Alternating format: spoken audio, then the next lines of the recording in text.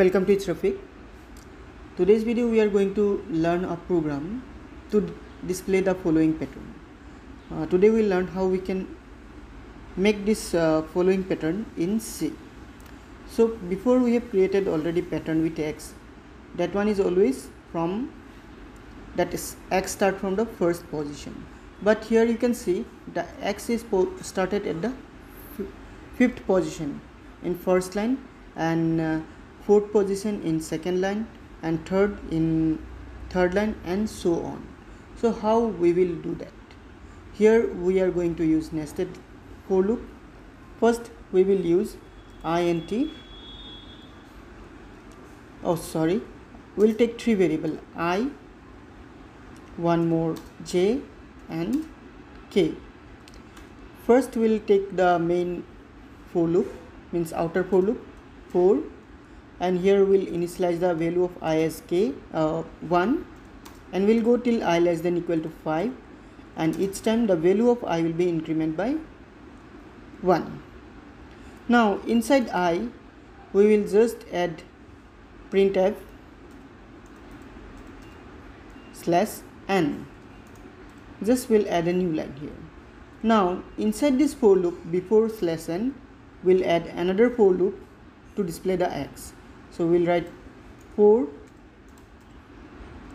here we'll write k variable, k equal 1, k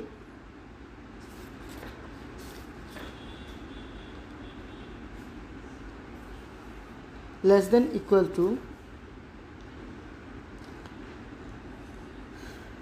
k less than equal to I, then k plus plus to display the X.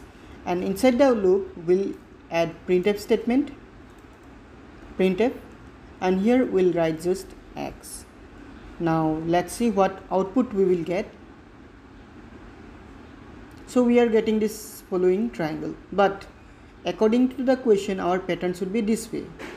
You can compare the both of the pattern, but both are not matching. We need the X in right hand side, but here we are getting in left hand side.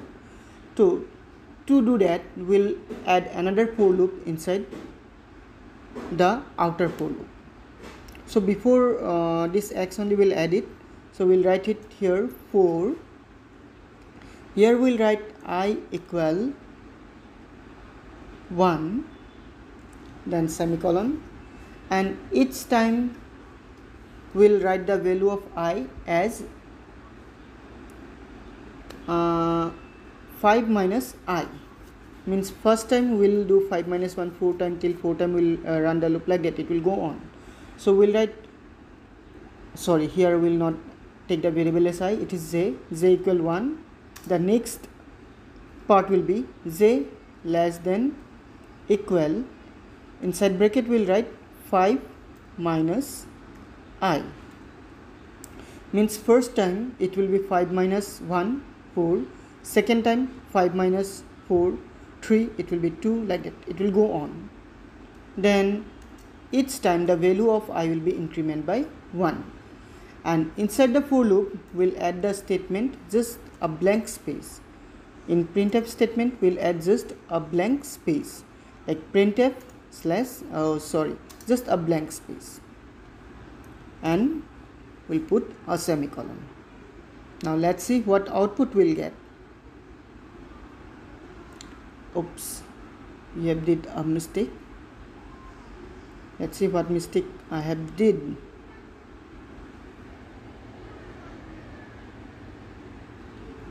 Here j equal 1, j less than equal to 5 minus I, and here it should be j plus plus.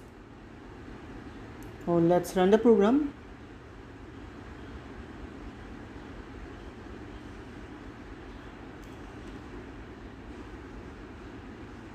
So we are getting the pattern in this way. Now suppose we want that number of X should be entered by the user, means n number of X. So how we will do that? Here we'll add another variable, that is as n, Now we'll take the input. So printf enter a number,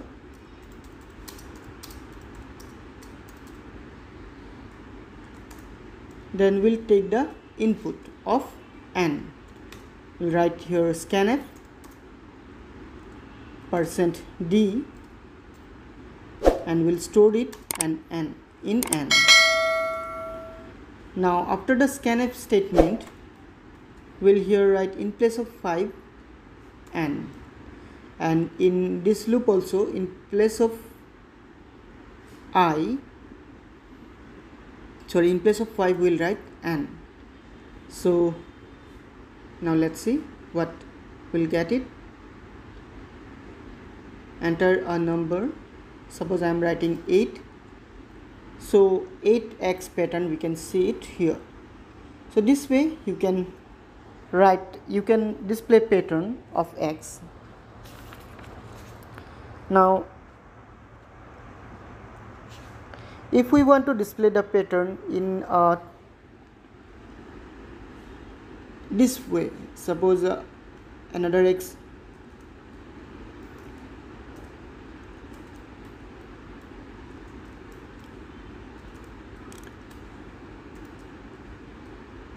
suppose we want to display the pattern in this way, then what should we do?